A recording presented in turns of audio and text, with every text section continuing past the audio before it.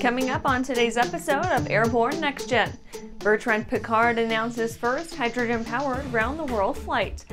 AMA pleased with FAA Reauthorization Act containing Model AC provisions. And Bell demonstrates HSVTOL technology.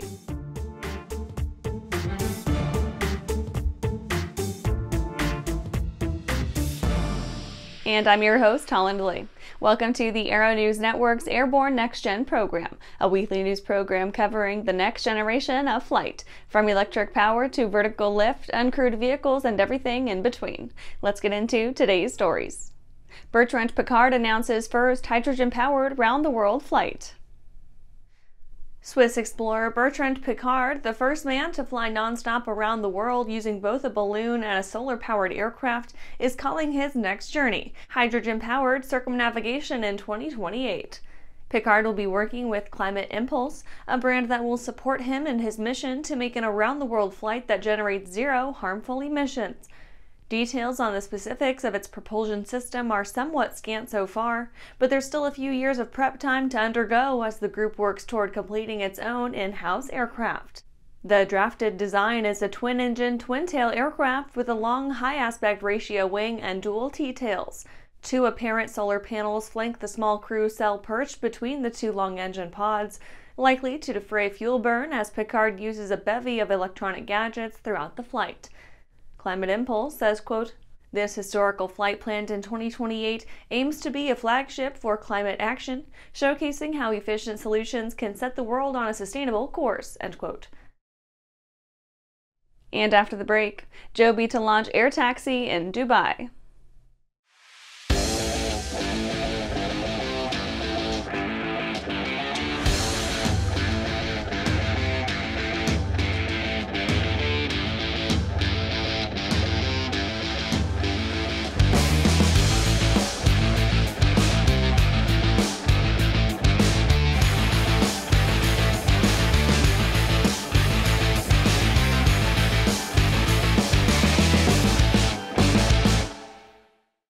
Well, hello, fellow pilot. I'm Barry Canutula, the CEO of King Schools, and you're invited to join me, John and Martha, and everyone at King Schools as we celebrate 50 years of helping pilots like you achieve their aviation goals. Until February 15th, you can save up to $250 on select King Schools courses. Just go to kingschools.com/50 years for all the details. But hurry, these savings expire on February 15th.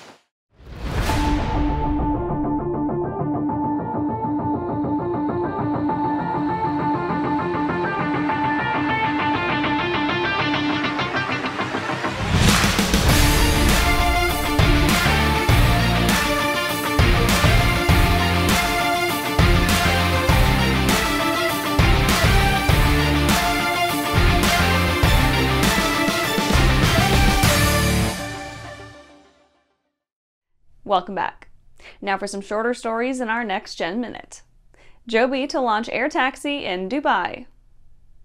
Jobby Aviation has signed an agreement with the Road and Transport Authority of Dubai, UAE, to launch air taxi services in the region by 2026.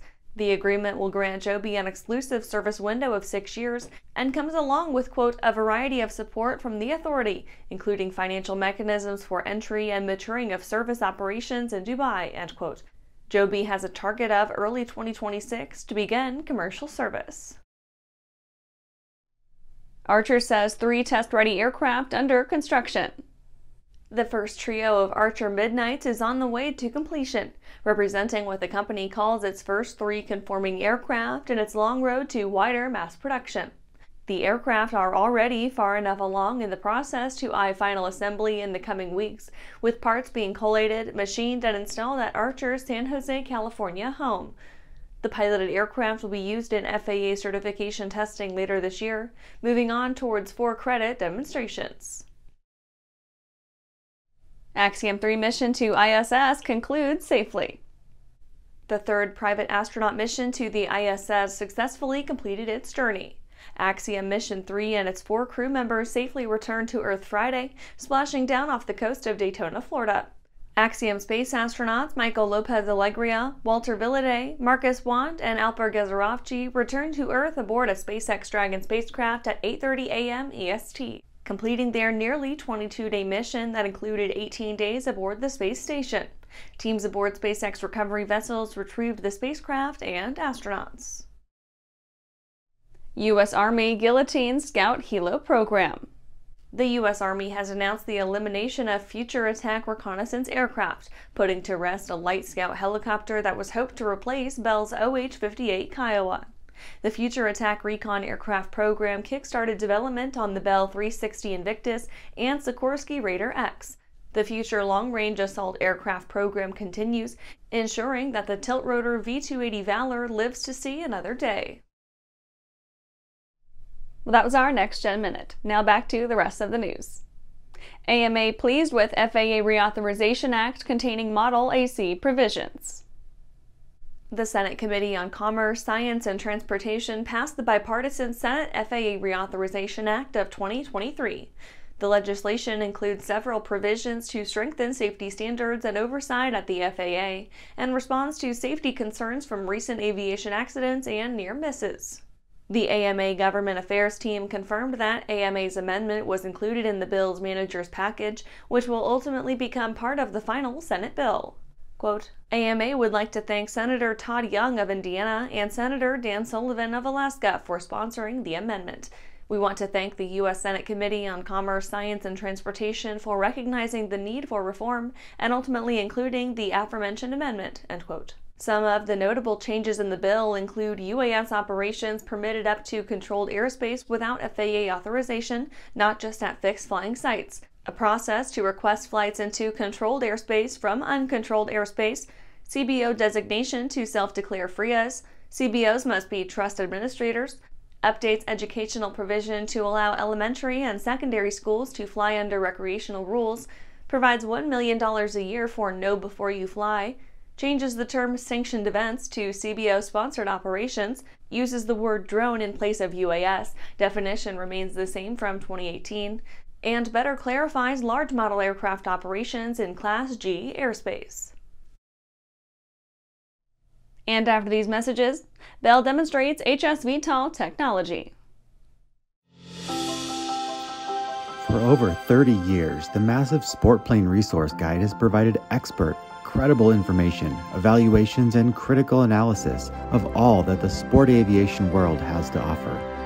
The all-new digital Sportplane Resource Guide is coming with extensive multimedia features that are constantly updated, an even more comprehensive online guide to all things sport aviation.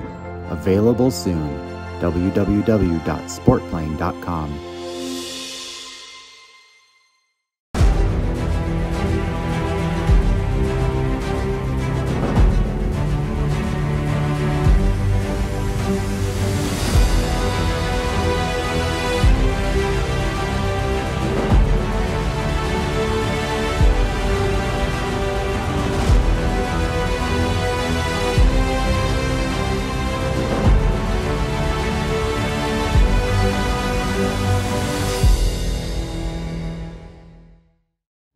Backcountry flying to us is our playground. For us, it's how we access the things we like to do. It's just our lifestyle.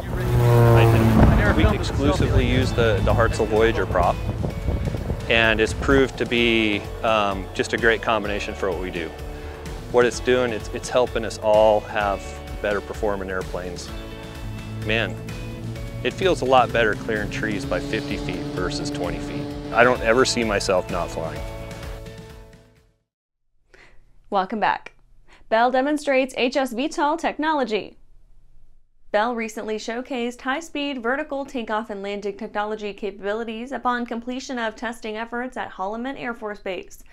The team has utilized the Holloman High-Speed Test Track to demonstrate the folding rotor, integrated propulsion, and flight control technologies at representative flight speeds. Jason Hurst, Executive Vice President Engineering, said, quote, "The successful sled test completion is a culmination of Bell's HSVTOL research and unprecedented technology development," end quote. The objective of Bell's sled test operations was to validate key technologies through a full-scale integrated demonstration in a representative operating environment. Bell plans for the test article included a series of HSVTOL high-speed transition maneuvers, a first-of-its-kind capability for vertical lift aircraft. Before delivery at Holloman AFB, Bell successfully completed functional demonstrations at Bell's Flight Research Center. The Sprint program intends to design, build, and fly an X-plane, an experimental aircraft to demonstrate enabling technologies and integrated concepts necessary for a transformational combination of aircraft speed and runway independence for the next generation of air mobility platforms. And that's our show for today. You can catch episodes of Airborne on YouTube, Roku, or Fire TV. Just search for Aero-News or Airborne, and don't forget to follow us on social media. Thanks for watching.